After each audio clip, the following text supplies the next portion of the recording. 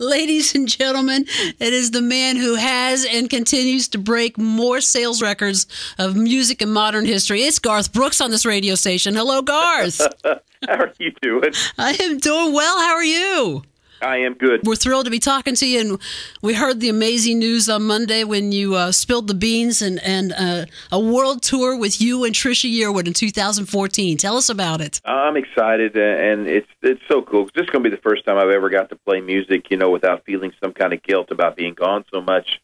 Sandy and I were married when it kicked off the first tour, and there were no cell phones then, so you always felt guilty about being away. And then when you have children, you really feel guilty about being away. Well, now all the girls are off on their own. I'm getting to tour the world with my best friend and get to sing and play music. I just don't know how it gets any better. That's pretty amazing.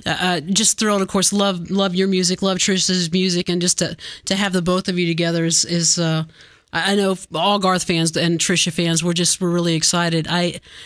We've heard a rumor that you say something about 3 years that you're going to be on tour. Yeah, I mean, if you follow our history at all, this is our third world tour, and the first two were 3 years each. So I just picked 3 years kind of out of the air because that's what the other ones were. The truth is, I would like it to be a 12 or 15-year world tour.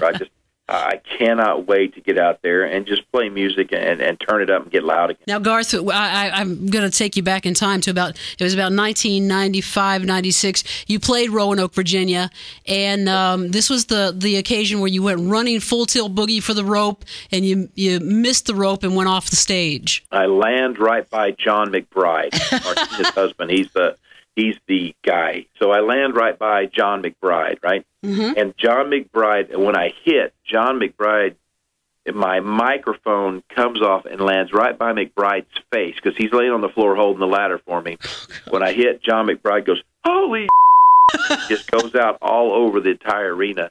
And I jumped back up because I missed the base stage. I missed everything. I landed on the concrete and then got up, put my headset back on, and went out and finished the show.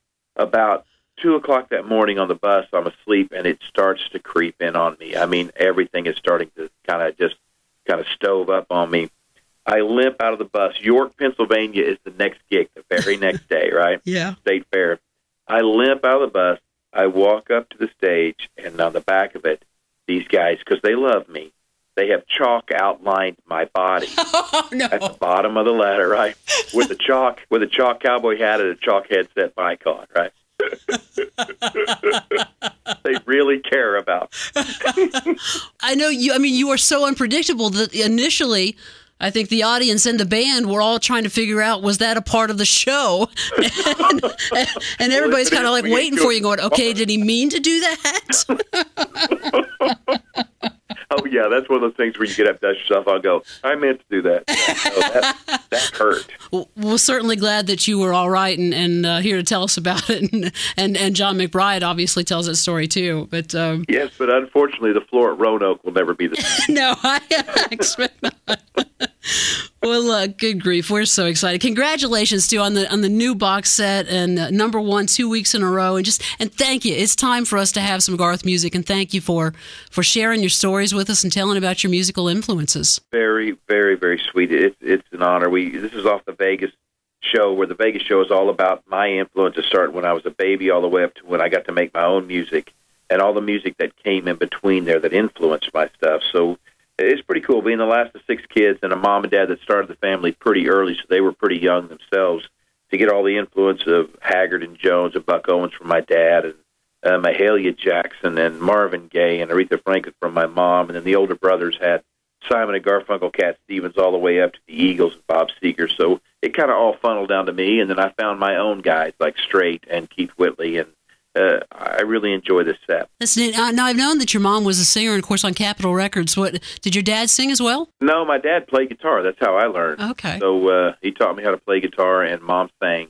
So that was a pretty good little duo at the house. And then, of course, my sister Betsy was probably the best musician and the best singer in the family. And then, the brothers all played something. So it was a good little family outing every time we'd break the music out. That's wonderful to be able to keep family around you, and again, just for that support and encouragement. I know that you've lost both of your parents now, and I have as well, and that certainly influences the way you live life. Yeah, it does. But you know what? If your parents did their job, then they live forever in you. And I got to tell you, there wasn't a day my dad didn't pull me over and give me some advice, and there wasn't a day that my mom didn't pull me over and give me some advice, and there was never a day that went by that both of them didn't pull me over and they told me they loved me. So I'm a lucky guy. And I expect you probably live that way with your daughters. Well, I got to tell you, man, I smother them to death. You know, everyone's saying, hey, I know why you're getting out of the house, because you're surrounded with all women and you need a break. I said, you don't get it. They've been asking me to leave the house for the last 3 to 5 years. Dad, why don't you get back out on the road?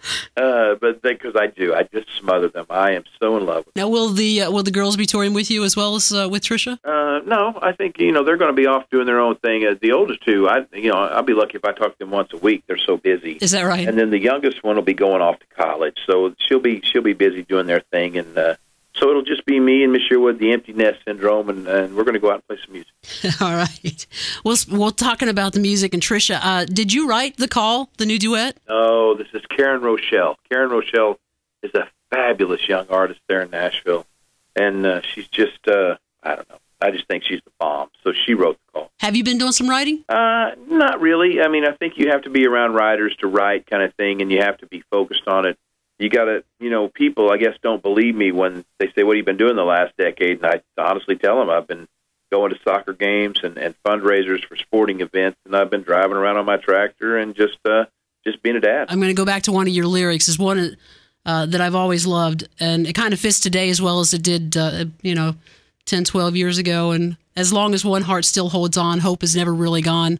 Hope has never really been gone for our Garth Brooks fans that you would be back and on tour, and we are so excited that you're coming back. That is the sweetest thing. Thank you so much. And using a Tony Arado lyric, the guy that wrote the dance, is perfect. That's awesome. Thank you for saying it in that way. Garth, we can't wait to see you, and hopefully we will see you in Roanoke, Virginia. I look forward to it. We'll make sure that they put some padding on the floor for you.